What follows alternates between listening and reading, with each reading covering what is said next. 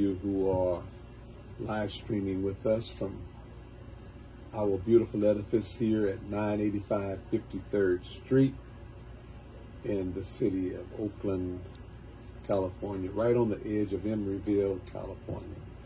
We have been blessed by the Lord God of Abraham, Isaac, and Jacob, just to be in the land of the living and to see another Sabbath day. Do you realize that Thanksgiving seemingly was just yesterday, but it has come and it's gone? Do you realize that Christmas has come and gone? Do you realize it was just the other day that there was New Year's in 2020, December 31st, and then the following day was January the 1st, 2021, but both have come and they're gone. Time is winding up. And I'm telling you, this is the right time now.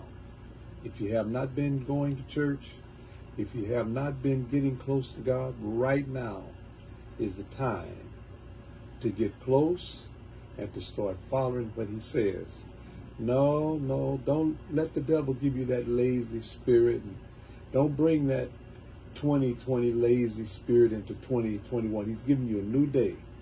God gives us days, months, years, hours, seconds to get it right.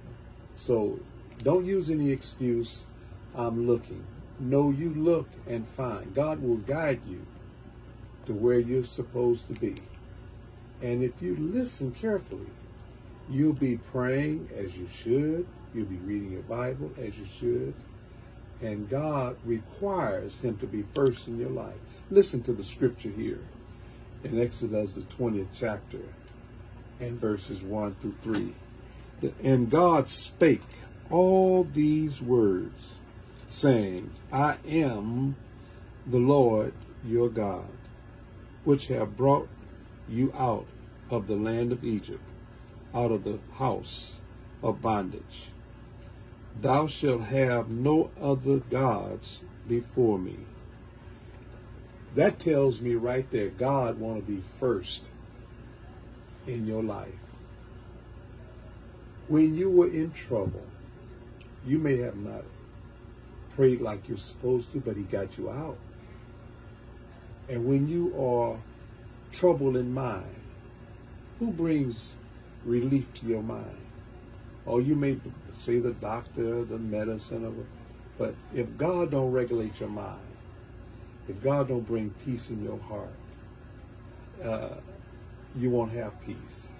And the reason why you're troubled is because if you're not with him, he will trouble your spirit. He will not let you rest because your soul, he loves your soul. He loved you. He loved you so much until he sent his only begotten son, Jesus Christ, to die on the cross for our sins. I'm just going to leave it there. And I want to say, start off right. If you start off right, you'll end right. You can't, from California, get on the freeway going toward Maine or New York, going south or north. You have to go east. You have to go east. So that's the way God's plan is through Christ Jesus, putting him first.